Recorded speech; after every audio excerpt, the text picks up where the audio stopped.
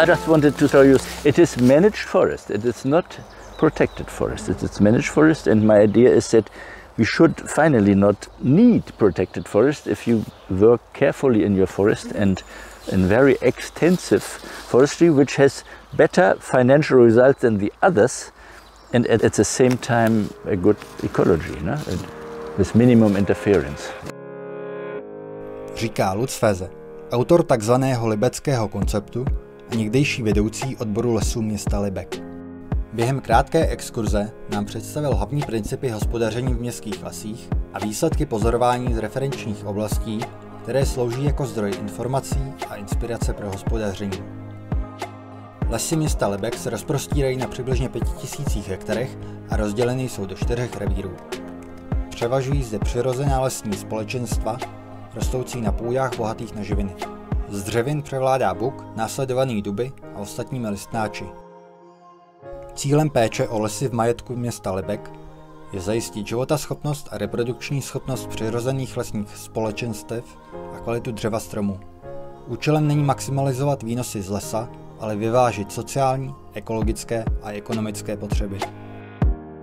One thing just for beginning, our Lübeck concept tends to harvest finally only some big trees. In the beginning, no, after planting or sowing or in the youth, we try to leave the nature itself so that it can coordinate itself in a natural manner. And the best, the strongest, they will survive and the others not. And after 40, 50 years, we have a good structure, normally. The single tree harvesting, that we concentrate our harvest mainly, 90% is final cut. That means when the trees are big enough. For oak, long-living tree species, it must be at least 80 centimeters in breast height diameter or more. And for beech, it's about 70 centimeters. And here you can see that there was a tree harvested. Okay. The crown timber must be let back to the forest because that is humus for the future, that is organic matter, and so that is for deadwood. Deadwood is another aspect of our concept. If somewhere a stem is falling down, then we leave it because we decided at least 10% of the volume must be deadwood and 10% additionally must be habitat trees, also with specific criteria for animals. And this regardless of quality. We leave it even if it's good quality. Otherwise we will not fulfill this objective within the next 50 years. Po 30 letech nyní obhospodařovaný les obsahuje dohromady asi 20% mrtvého dřeva a biotopových stromů. And we do not interfere in the development. We just harvest here and there. Nothing. Not direction. No education. We say Erziehung. We say always we educate the forest. Not we, but the classical forestry. And education is always disturbance. Negative. We do not understand the language of the nature. It is difficult to educate them because we cannot speak with them and don't know what they want. We don't know. V bukodubovém porostu s jasanem a javorem Lutz Fähser demonstroval, jak tyto dřeviny fungují ve směsi. Dub jako světlomilná dřevina potřebuje přímé oslunění. V kompetici s bukem je nucen růst do výšky, díky čemuž se tvoří dlouhý kmen bez větví. Podle Lutze Fähsera si spousta lesníků myslí, že kombinace dubu s bukem není kvůli konkurenci a předrůstání dubu bukem vhodná. Důvodem podle něj možná je, že v takových porostech vidíme spoustu odumřelých dubů a nikdy buky. Jak zdůraznil, jedná se ale o přirozený jev, související s kompetiční strategií, protože duby odumírají ve velkém počtu i v čistě dubových porostech, zatímco v bukových porostech prakticky nenajdeme mrtvé buky. And we found out that the differentiation of a natural stand, where you do not anything. After 100 years you have a composition like in a well-managed stand because you have about 60 to 80 dominant trees by itself. You have nothing on money invested and you have additionally understory of oak you can use at any time.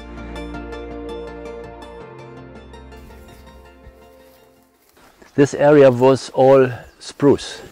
It's wet, it's a little bit moor, and in one wet year a storm came and it fell down, clear cut by nature.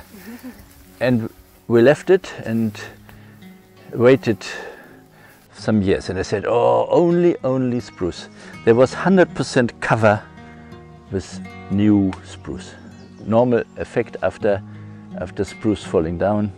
And everybody said, you must do something, it will be the next 100 years again only spruce. I said, no, our principle is 10 years waiting. And after 3 or 4 years, suddenly the birch came in. And after another 3 or 4 years, the birch overtook the complete spruce vegetation. And now you can see the spruce has no chance anymore. By itself, nothing planted, just waited. But now you have only birch, and what will you do with birch? So, first principle, we do not differentiate in the value of the trees between the different species, because we do not know in 100 years or in 200 years what they do with the timber, which species will survive. We only look at the ecological situation, and we want to give for the next generation stable nature, near nature systems.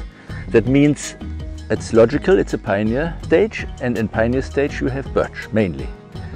But we know from other places that after another 10 or 20 years you will have other species in it. It will come in, and after 60, 80 years the birches will finish. You can even harvest them. We have a good market for birch here to Scandinavia. And we are very, very confident that in most of the cases the successional walk is in the right way.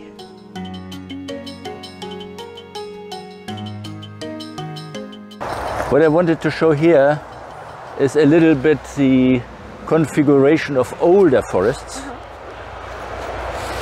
with this mixture of old and younger trees and really big trees, like the big oaks, together with beech and acer.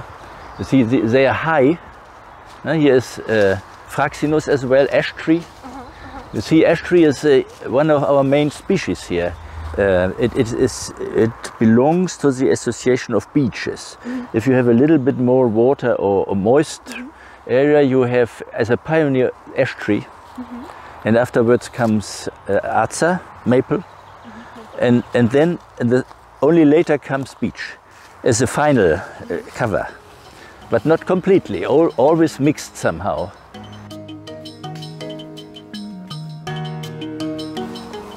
Here, old oak tree, 1 meter diameter, maybe 250 years old, but can grow another 100 years, doesn't matter. The timber is okay, even in 100 years. Underneath some regeneration, here and there. A little bit too much here, because in former times it was more open. We now leave it to grow denser. What we think in future is that the oak shall grow until this even more. The forest says that it's a normal young oak. You see that oak, maybe it is 300 years old. I don't know, 280, 300 years old. 1/3 of its final age. And we have cut them, foresters have cut all the mighty old trees. And they shall be in a Dauerwald, in a permanent forest. Part of the forest must consist out of those very big old trees which are allowed even to die after 1,000 years. No? 10 to 20% must be set aside to live all the time they can live. Yeah, that is our reference. Oaks are like this. So now we enter one of these 6 reference areas which we have. These reference areas should be representative to the normal situation of our forest. And we look at these places, how they develop, and try to understand out of this how nature works with our former managed forests. Na jedné z referenčních ploch se nachází smrkový, asi 70 let starý porost, který byl po většinu doby ponechán samovolnému vývoji. You see, it's very dense. What you see as well is that we have roe deers who have eaten the bark in winter, nearly all of them. So they are rotten inside at that height, all of them. But they are now standing around since about 35 years, and we expected it would break down immediately, but doesn't. Only a little bit from the west now it starts, but it's still rather stable. There's no bark beetle, more or less. Normally everybody would say, oh, they will die immediately. They don't die. Our pure spruce stands in the reference areas, we have only half of the damages than in our managed spruce. Because it's more open, dry, warm, here it's close. But what is good is, you see the dead wood is lying here, and in the long run the animals don't enter. The dead wood will make humus, it will be more humid, and in 50 years you have something else here. This forest was replanted, it was field until 180 years before. And then it was replanted with oak trees.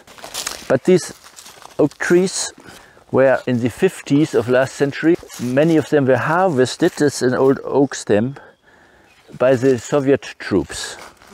They cut out the best oak trees, and then the beech trees, which came naturally in by nature, overtook it. Now there are still some oaks, but the best oaks have been cut out already.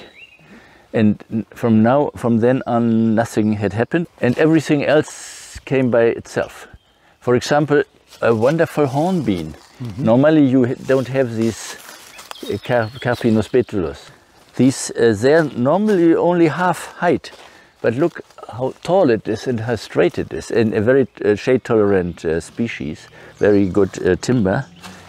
And you have a cherry tree brought by birds, and beech is overtaking because they had reduced the oak, and now the beech in different ages that came naturally build up the main crown. We have plenty of regeneration every year, but we have too many deer here, and we have only 50 hectares. You need at least 75 hectares, only then you can hunt by yourself. Now it's part of a community, and they are not interested in ecology and forests, they're just in antlers, trophies. If this whole forest would have the constitution like this here, these beeches around us, then it would be even about 900 cubic meter per hectare. It is very dense. You will not find in a managed forest this density like here. You see, the crowns are touching each other. They are apart 4, 5, 6 meters only, and not 10 or 20. See, it's dense, and you see, there is no problem in the crowns with climate change. Nothing to be seen. They grow, they like it. And even now, when we have this climate change, we think we shall keep the stands dark, keep them dark and cool and moist, and don't touch them the next 20, 30 years or so, because we first need the change in the climate, then we can continue. Naturally, some get dry, no? Naturally, they get dry, it doesn't matter.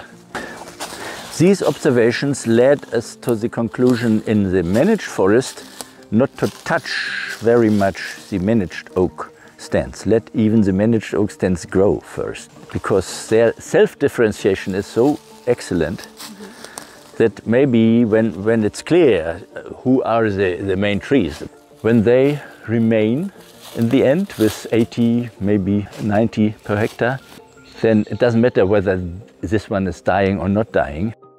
You have such a high volume and such a high value in the end without any input. Can't conquer with management. And you even see that in Germany you have a hard reaction of the trees on the climate change. There's drought and wind and bark beetles and so. And you don't see very severe damages in our forest here. You don't see hardly a tree which is dried out. Some bark beetles, yes, but beech, for example, is not really affected as long as you have a dark in your forest, dense. The nature will seek for the best structure. Maybe under climate change, maybe that we lose many of the old trees because they're not adapted, no? And then it must renew in a way we do not know. But we will not lose the forest, we will lose a specific structure, maybe, don't know. But we must give the chance to nature to find it by themselves.